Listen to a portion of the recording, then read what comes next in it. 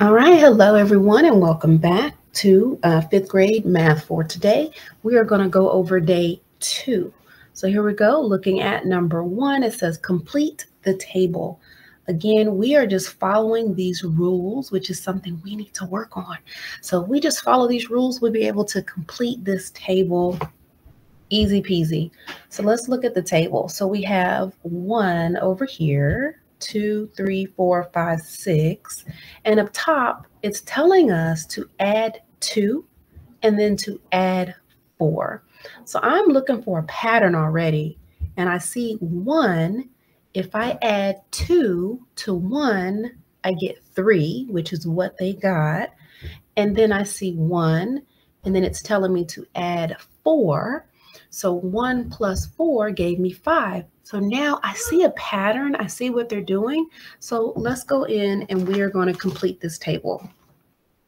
All right, so we have 2, and we're going to add 2 to 2. So 2 plus 2 is 4. 2 plus 4 is 6. Okay, so now we have 4 and 6. Let's go to row 3. So row 3, again, it says to add 2 to the 3. 3 plus 2 is 5. Okay, again, we're starting at 3. We're going to add 4. 3 plus 4 is 7. All right, 4. 4 plus 2 is 6. And 4 plus 4 is 8. Okay. 5 plus 2 is 7. And 5 plus 4 is 9. All right. 6 plus 2 is 8. And 6 plus 4 is 10. So we just completed that entire table by following the rules. All right, let's go to question number 2. All right, so it says Kenneth bought a shirt for $58.98. The sales tax was $3.54. How much money did Kenneth spend on the shirt? So I'm gonna go in, I like to circle my numbers. If he bought something, and the sales tax is always added to what you buy. So we have to do that first. So let's come over here. I'm going to write this. So we have 58.98. And I know we're adding, so I'm going to write my plus sign. $3.54. I'm going to line my decimals up. Okay. 8 plus 4. Okay. 8 plus 4, 8, 9, 10, 11, 12. Write that 2, and I'm going to line that up. 9, oh, I carried my 1. Okay, so 9 plus 1 gives me 10. 10 plus 5 is 15. Ooh, sorry, carry the 1 there. All right, 8 plus 1 is 9. 9 plus 3, so 9, 10, 11, and 12. I'm going to carry my 1. 5 plus 1 is 6. And don't forget to bring down your decimal. So Kenneth spent $62.52 on that shirt. Whew, it's an expensive shirt. All right, let's move on to fractions. So it says 7/8 minus 1/4. Now, one thing when you are subtracting fractions, you have to have the same denominator. Right now, we have 8 and we have 4.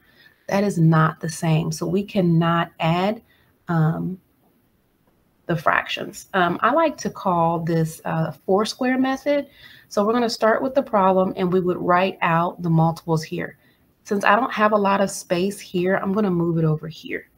So we have 7/8 minus 1/4. Okay. Make this pretty big here. Let me go over here. I'm going to erase this out the way. All right.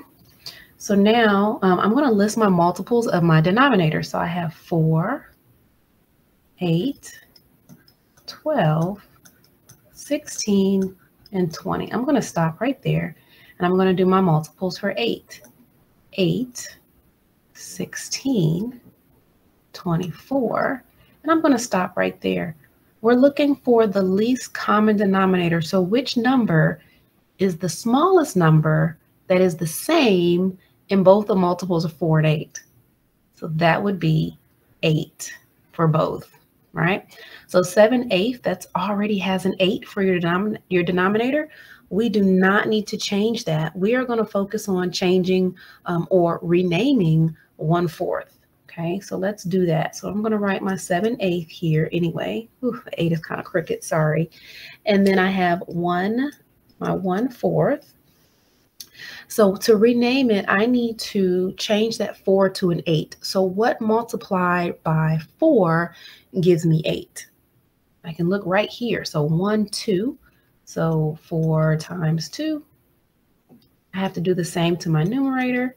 And when I rename that fraction, I now have, because you multiply straight across, 2 times 1 is 2, and 4 times 2 is 8. I'm not done yet, right? We just renamed that fraction.